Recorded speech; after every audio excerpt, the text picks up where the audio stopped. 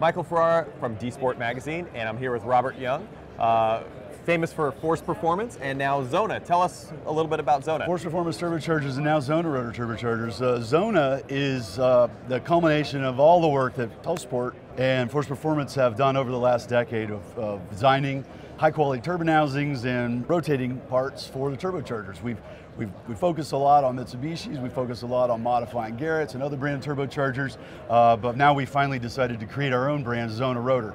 And we're here right now with our new part for 2019.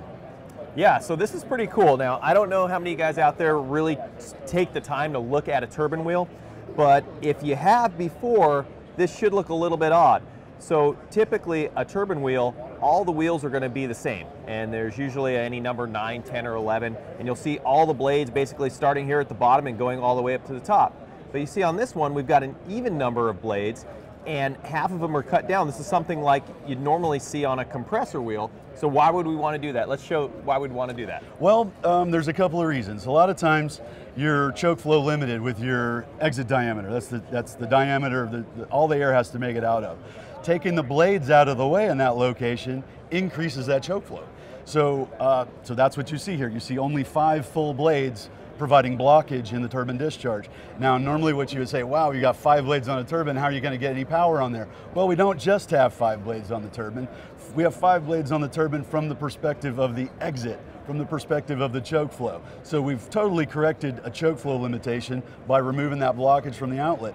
But at the same time, we've retained 10 inlet blades, and the inlet blade is the great, don't ignore it, because this is where all of the power comes onto the shaft. The power that the shaft has is a product of the torque that's being applied by the air hitting each one of these inducer tips, multiplied by the angular acceleration of the turbocharger. That's the shaft power. So in this product, we're increasing both of those. We're increasing the angular acceleration through the reduction of the inertia by dropping every other blade to a thinner blade.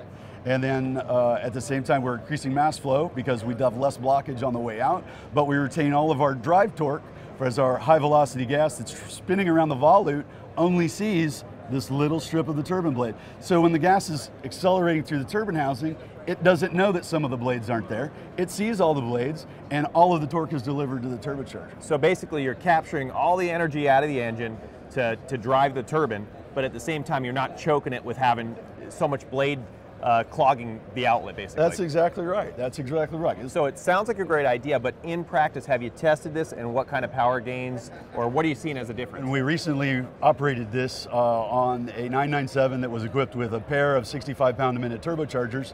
So that's approximately 1,300 horsepower worth of air crankshaft rating. We operated the turbochargers at 330 kPa boost target, and we noticed that at the same boost pressure, we saw between the RPMs of 6,000, 5,500, 6,000 to 7,500, an increase in 100 wheel horsepower. Wow. As a result of how much easier it was for the engine to exhale. So how long before we see this technology that you guys kind of figured out on these turbine wheels going across the board in the Xona lineup?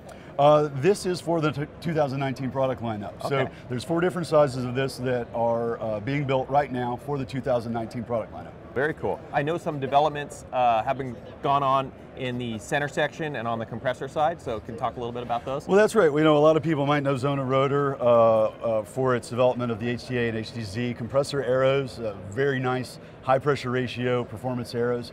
High pressure ratio compressor arrows are really useful whenever you have an inlet restriction or you have a need to run a high pressure ratio to the motor.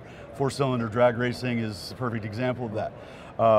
Additionally, with the Xona Rotor, with the development of the Xona Rotor bearing housing, we of course have ceramic ball bearings that have a hydraulically preloaded angular contact bearing system in them, so that we always have the correct amount of preload on the ball bearings, so that we reduce and minimize ball wear and race wear to a minimum.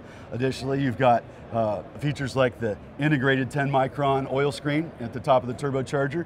Some of these you can look down and you can see right through the oil feed hole. There's a little oil filter, screen oil filter element in there about the size of a nickel. It's 10-micron element, so no particles of oil pump or cam bearing or anything like that that you might have had going wrong with a motor are going to come in and just ruin your turbo right off the bat. Additionally, This has one of the largest water jackets that I've ever seen. We've made the water jacket as large as possible. That water jacket is a complete pancake of water around the turbine side that extends all the way down to the turbine side piston rings. What this lets you do is keep the piston ring temperature cool.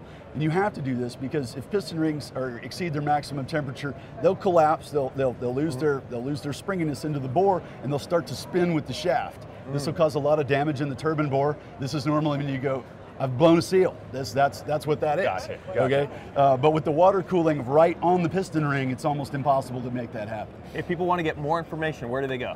XonaRotor.com, forceperformance.net, tilesport.com. Great. So we're going to see you at Shootout next year? You bet, man. We'll see you there. Yes, sir.